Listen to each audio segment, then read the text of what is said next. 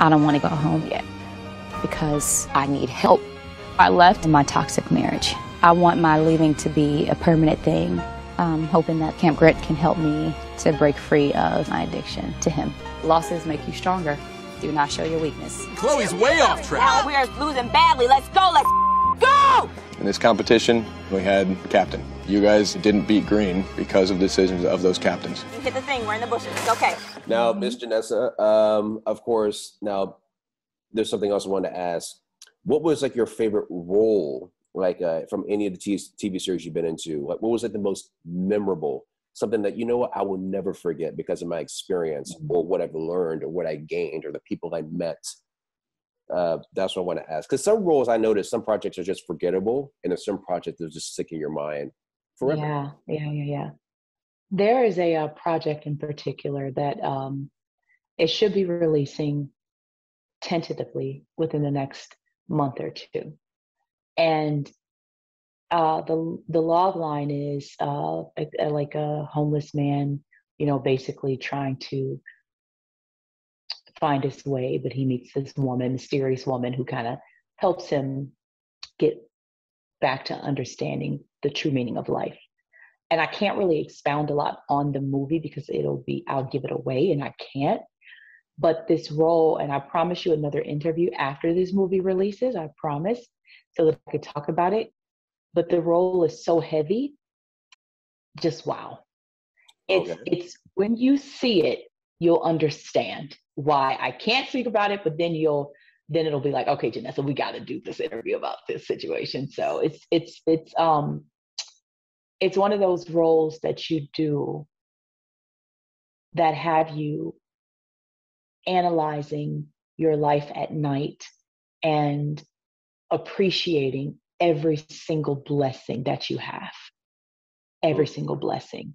And it's on you like a ton of bricks, because when we take on these roles and we become these characters, it's really an extension of you. It's not made up. It's really who you are, but you decide to release it for that role or that day or that moment or whatever this role that you take on. It's truly an extension of you.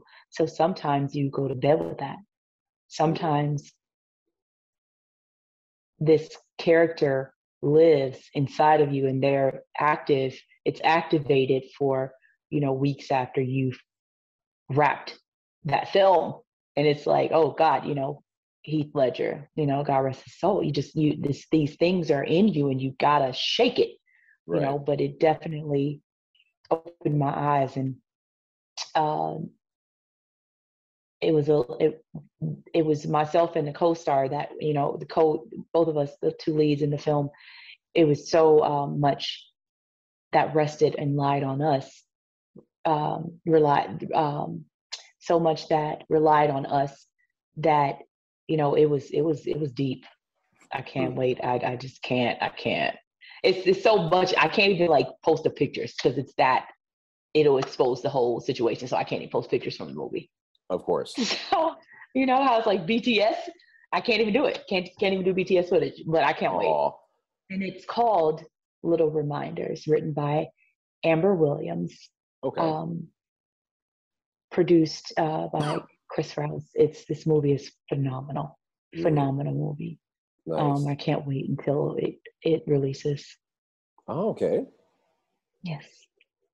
And also, Miss Janessa, are there any, because that's what I do sometimes, I show previews of my guests' talents.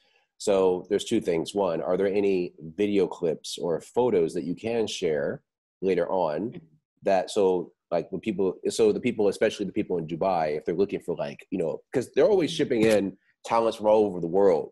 So you're you're in Los Angeles. So of course, if you're ever trying to come to visit Dubai, hopefully one day you might be like, oh yeah, Dubai, Abu Dhabi. I'm definitely visiting Dubai. Definitely. There you go. That's what I want to hear. Mm-hmm. But they always have to look for evidence. Like, is she really an actress? But I know you have a lot of clips in your hands. So hopefully, so are you okay to share a couple of video clips of your previous projects? Absolutely. I don't mind at all. Nice. Okay. And guys,